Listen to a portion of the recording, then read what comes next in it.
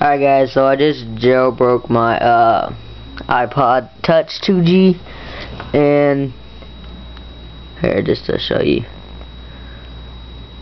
So there's Cydia and installer right there, and yeah, the volume rocker, you know, the thin thing, whatever. So anyway, so I don't have Wi-Fi, and like I have no idea what to do now. Like, I'm really confused on like how people get like all those custom backgrounds in the background, and like they change your dock and stuff. I just like, if someone could help like how to put all that stuff on, and like what all these sources and stuff means for people like me, cause I found all this stuff like with the packages and sources, and I found some sources and stuff, but I have no idea what to do now.